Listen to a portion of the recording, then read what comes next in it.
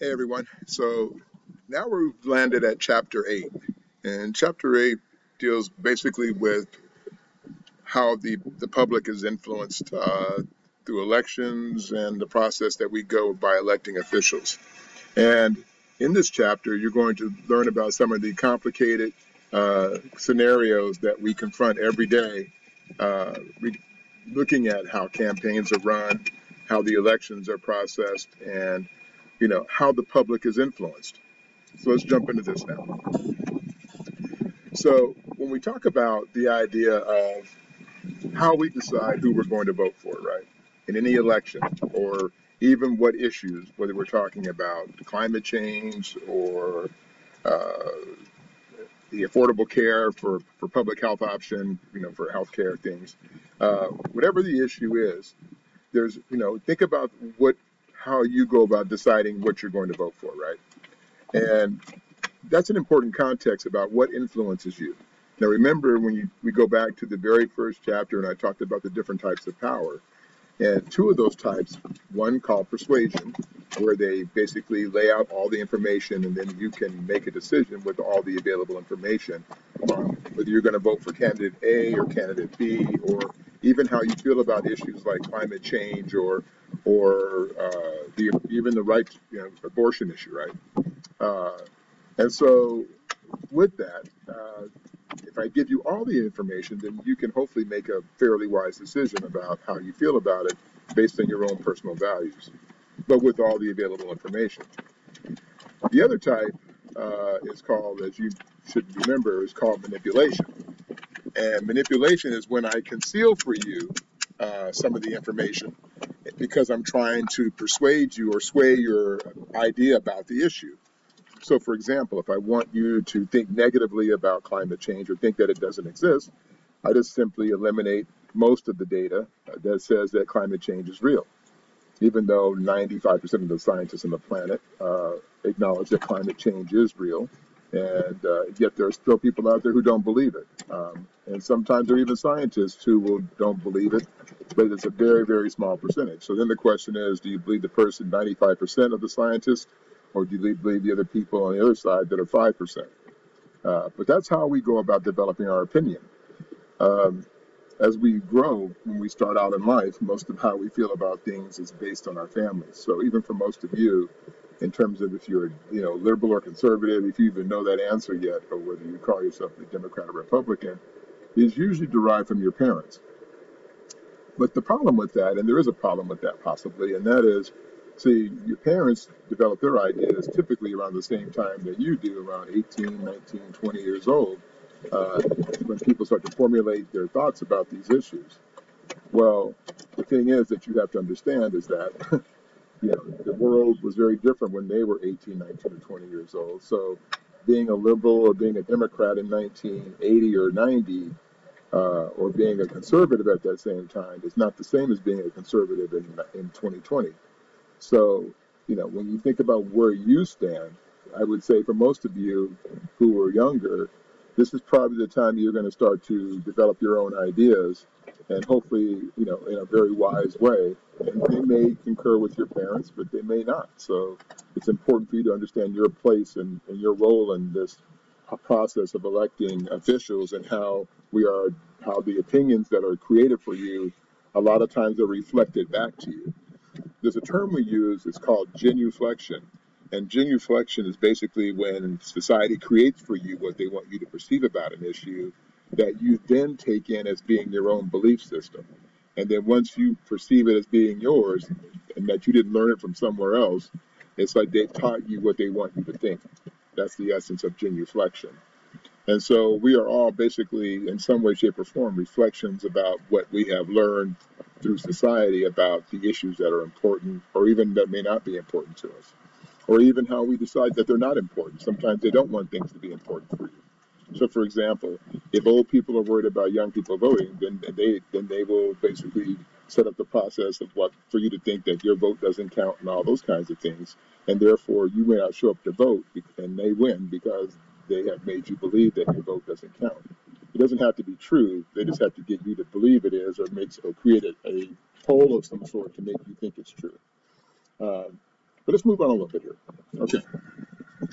Um, so in terms of, the idea of public opinion, and I posted this quote from Martin Luther King because I think it's one of the most important notions of how we see the world. And he says, nothing in the world is more dangerous than sincere ignorance or conscientious stupidity. And when you think about that in context, it really has a lot to do with people who want to believe what they want to believe, even if you say, hey, the world isn't flat, the world is round, and they somehow sincerely believe the world is flat, or you say, hey, the sky is blue, and they say no, it's green, and you may want to tell them all day that it's blue because it looks blue to us, but if it's green to them, then it's green to them, right? And so that's sort of sincere ignorance. You just when they didn't want to believe that former President Obama was an American citizen, they said, oh, he's from Africa or someplace and he doesn't have any papers. Well, it's completely stupid and ridiculous. Partially because to have the security clearance at the highest level, to have access to nuclear codes, you are vetted thoroughly through every intelligence agency on the in our country before you can even run for office. So, and yet there's still people out there who still believe that he's not from here. So, it's like, perception is reality. And if somebody perceives it to be true or chooses to be consciously stupid about something because they just cannot handle the truth, then that's what happens, right? It's like when you have a boyfriend or girlfriend and then, he or she might be cheating on you, and that's probably never happened to any of you, but in case it ever did, and you want to believe that your person, the woman, girlfriend or boyfriend is such a great person, right? And then, you just choose not to believe what might be obviously in front of you, until later on. Which I'm not sure that's never happened to any of you, but just in case it ever did, I'm sure it's the same context. I hope I didn't ruin anybody's day, by the way. Anyhow, so this is the context of, understanding, when we talk about public opinion and how we are basically, how we choose to process information and where we get our information from. And so much of it comes from social media these days, and that's kind of the context of where we delve into this information. And because there's so much information available on social media, the danger is that the context of either misinformation, because I can dump all kinds of information out there to you, millions of bits of data every second that you get access to that helps form your opinion. But I can also create misinformation and disinformation, where I'm dissuading you from even looking at or focusing on an issue simply by virtue of the information I allow to be put out there. That's why when you go back and look at the presidential race in 2016, the Russians' involvement in accessing our social media platforms to try and sway American consciousness was pervasive. And this is all documented. You can research it all you want. And what they did to try and influence people to either, not vote for Hillary or to support Donald Trump or even sometimes even to try and support Hillary for those who wanted to go that direction. So there was lots of manipulating of information, and they know they can do this relatively easily because of the access to social media, and without any basic checks and balances in the social media platform, you can pretty much say what you want even if it's not true, and people will have access to it. Okay, so one of the ways that we develop our public opinion is through polling. And it's interesting is we're sort of wired where if somebody said to you a poll that said 90% of American people polled believe that men come from Mars, and women come from Venus, and you heard that, most people would go, wow, 90% of people, wow, that's amazing, so it must be true, so maybe I'll think that way too. Here's the catch. I could be in a room with 10 people, and I count off 9 of them, and 9 people out of 10 say that. I could say that 90% of people polled believe this is true. Now, here's the catch. You don't know that I only polled 10 people because I don't tell you that. I just say 90% of the people that were polled believe this, right? I didn't say 330 million Americans, approximately, were polled. I just tell you that 90%. So this is what you have to be careful about when you hear about when you look at polling data, which really is the driver of your belief system about the things that are relevant in your life, and whether it's who you're going to vote for, how you feel about certain things. Even when you go to buy food, or you say that this is the #1 hamburger in San Diego, or the #1 pizza place or whatever. How do you know that? Who did they poll to ask that question? How many people did they really question when they did that? And so a lot of times because the polls don't have to be checked and balanced or checked for accuracy or in their content, um, they basically get a get out of jail free card. But we, the people, when we hear those things, we respond in terms of how we decide we're going to vote on issues and the things that are relevant to us. So it's important that we understand the context of polling and the way of how polls are actually utilized. So a couple of things I'll just point out here on this particular slide. When they talk about different types of polls, and certainly random sampling poll is very common. This is basically where they just take polls, from any particular demographic and population. So if you want to know what people think about, the issue of, let's say, race in America, if you take a random sample poll, you would just kind of close your eyes and pick, however many people from different regions of the country, and then come up with a general sample, and you say that this, based on this sample size, this is how people believe about that issue, right?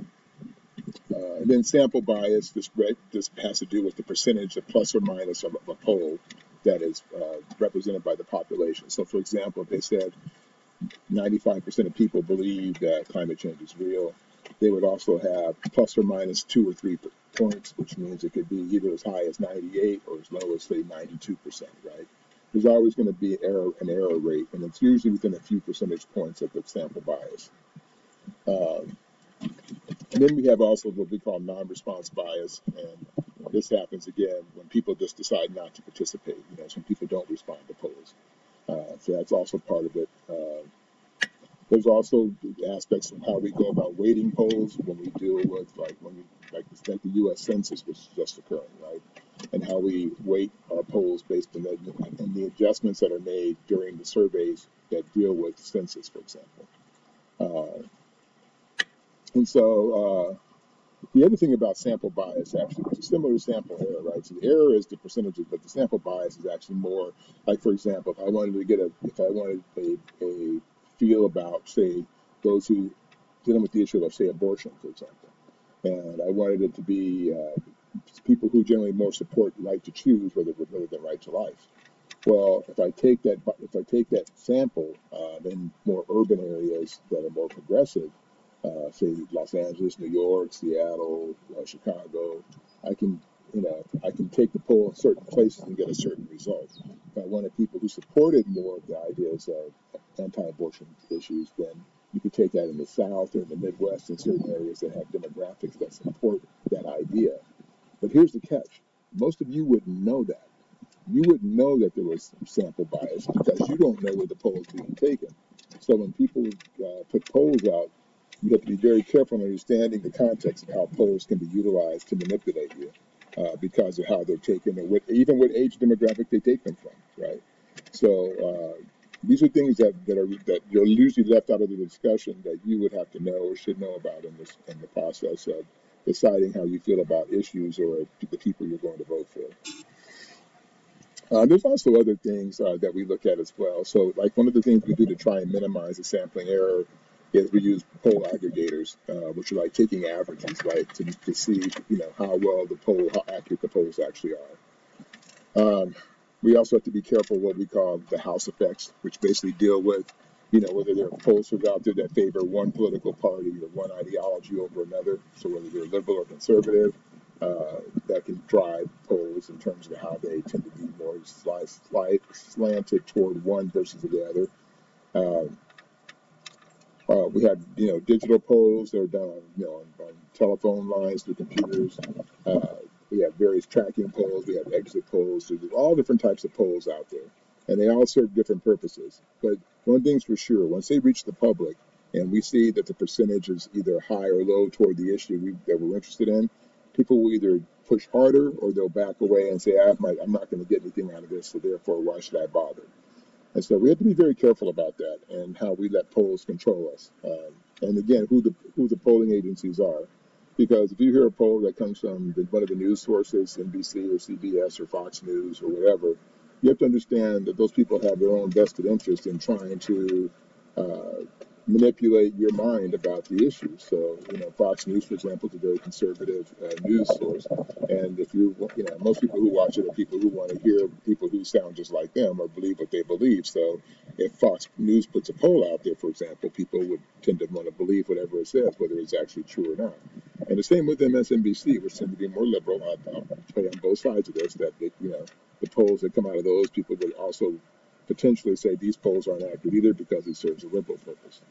So, we have to do a little bit of our own homework to really, and then look for the more reliable polling organizations that really do a better job of doing this than the ones that sometimes are slanted toward one group or another.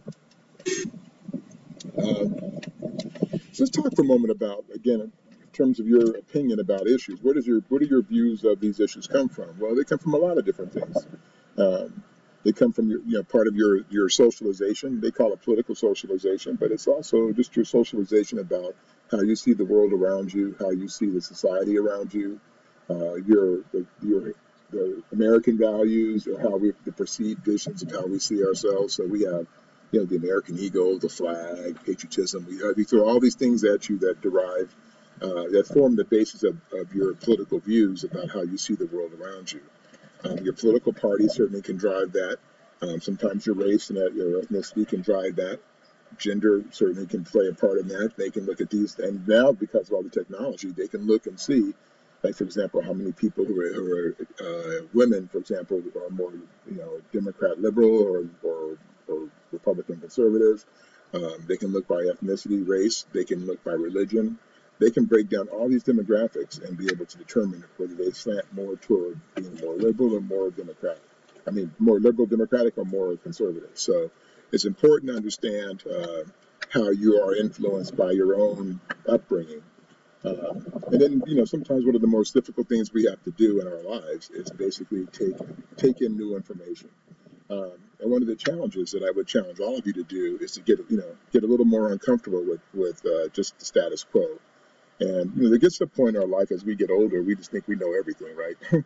And frequently, we always believe that until somebody tells us otherwise, until life shows us otherwise, which takes time and a little more living. But the idea is simply that you have to be able to sort of be willing to get uncomfortable with the fact that everything you think you know now may not always be accurate or true, and that you may have to reevaluate some of the things that you think are important to you. Okay. But really, the ultimate poll really was we the people, so the collective view of the people. And rarely do we see a time when they ask all 330 million of us what we think. But our being able to vote, and vote consciously on issues and people, not just based on the context of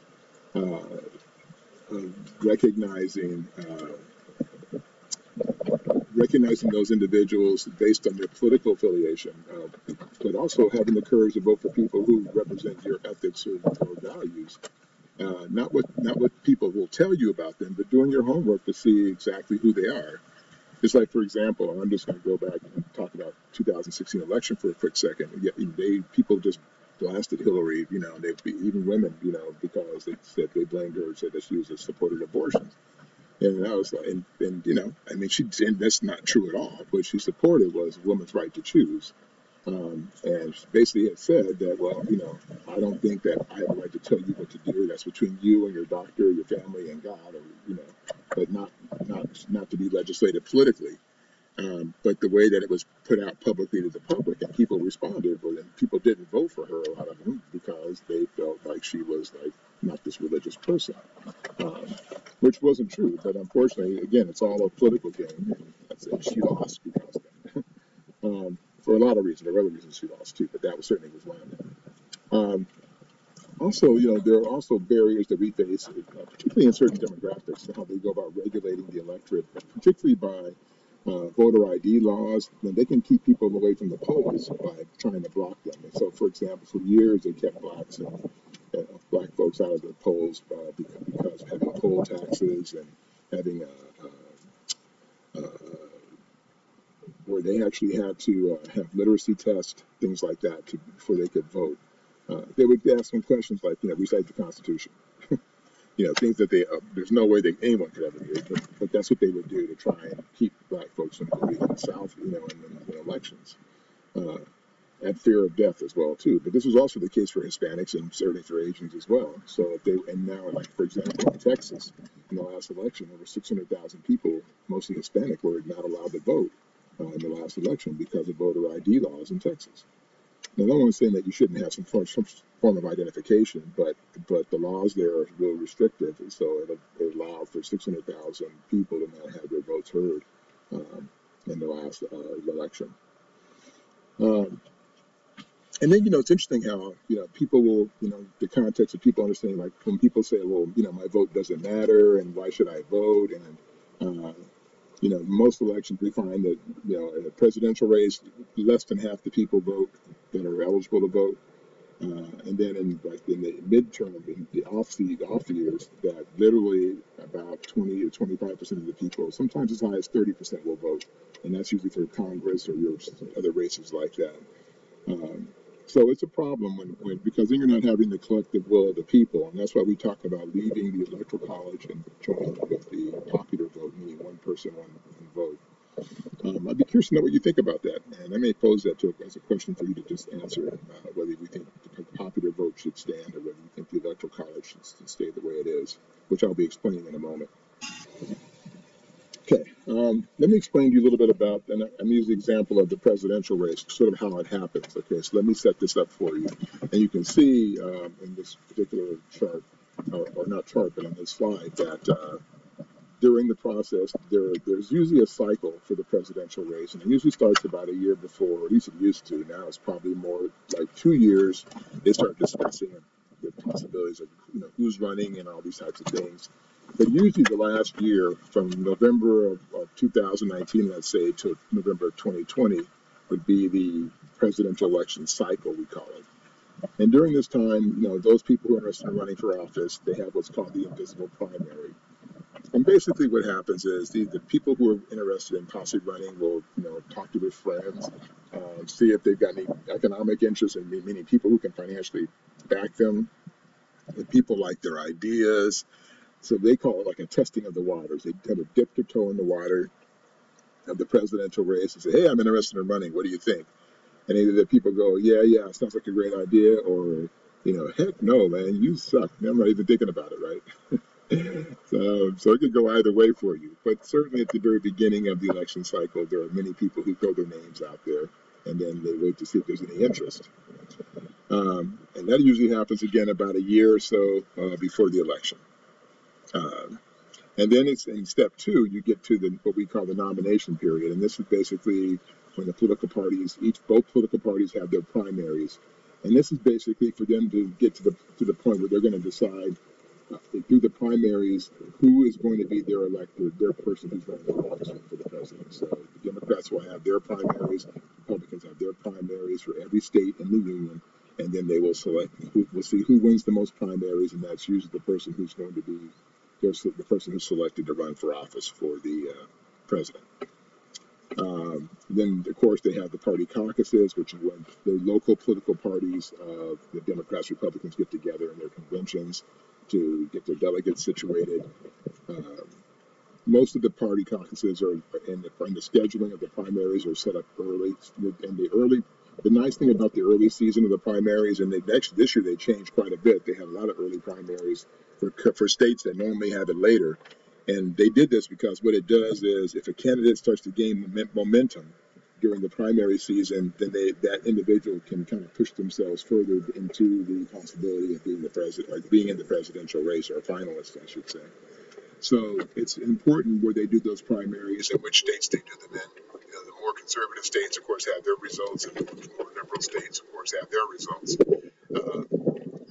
And so, and throughout that period, there may be many times where the person who is what we call the front runner, the person who looks like they're more likely to win their nomination from their party, it can change throughout that cycle. So it could be one time it could be the Democrats, one time it could be the Republicans. It all varies from point to point.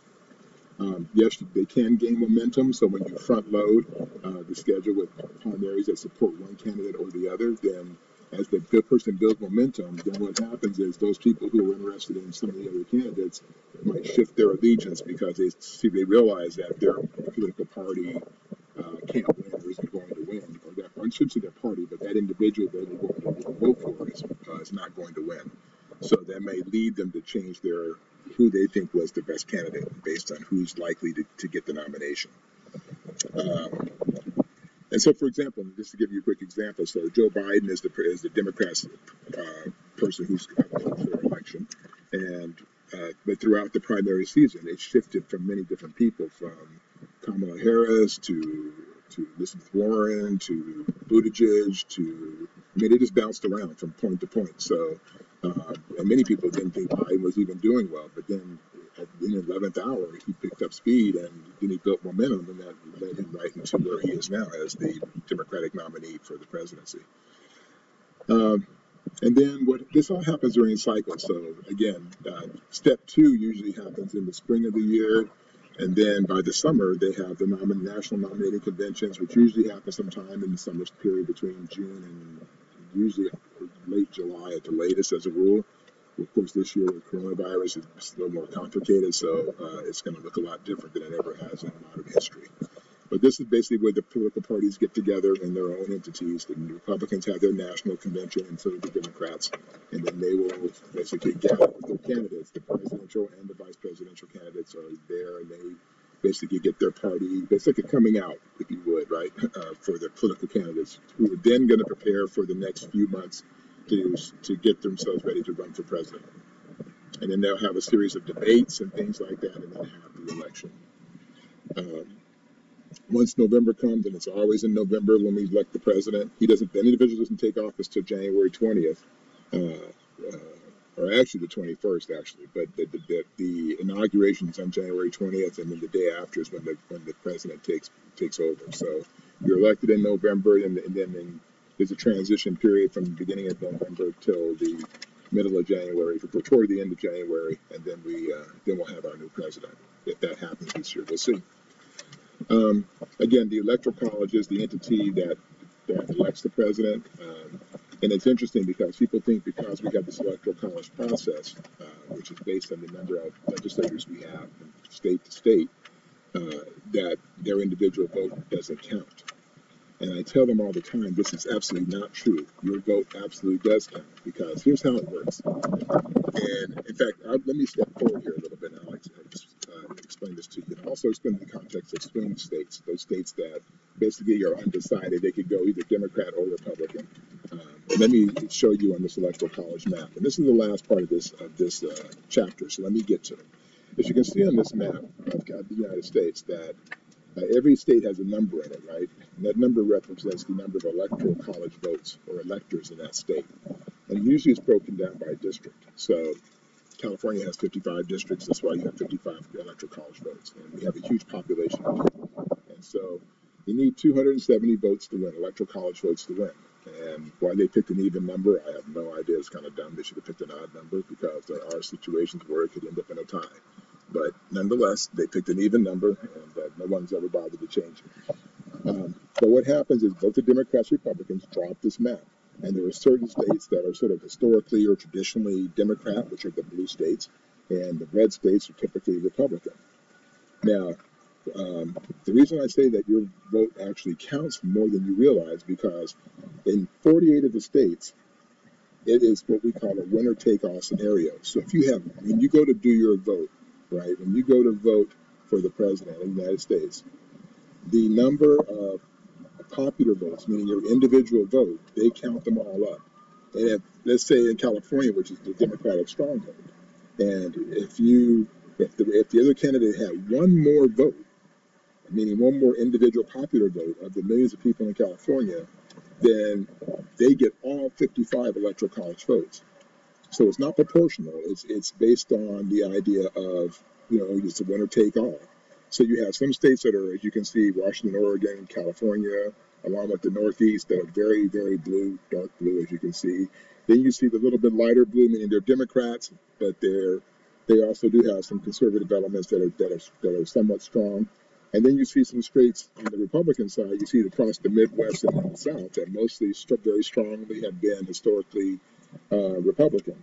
Even though, and then now some of the pinkish looking states that used to be very red are now becoming more moderate, which is, means that they're getting closer to sort of the beigey looking states, which used to be very red, especially North Carolina and Arizona, that now have the possibility of going other directions. So the goal is to get to 270. So what they each do, they count up the ones that they can guarantee are going to be ones one way or the other, and then they go back and decide, okay, once I add up the numbers that are all that I know are going to be, say, dark blue or blue, and then the ones that are going to be red, then I can decide from there which ones I need to win in order to get to 270. And then what will happen is the candidates will spend all their time in those states where they need to get the extra numbers in order to win. And that's typically how that works. And then there are two states that what we call proportional are Maine and Nebraska. And both of those states, if you see where Nebraska has 5 electoral college votes, where if one candidate gets 50%, the other one gets 50%, say 49 and 51%, that means one gets 3 votes, the other one gets 2 votes. Well, that's probably more fair, and that would probably get more people to turn out to vote because, for example, if you were a Democrat or a liberal in one of those very red states, then the question is, why would you bother to vote if you saw that basically that would be a scenario where maybe your vote doesn't matter because they take all of your votes and they dump them with the other person.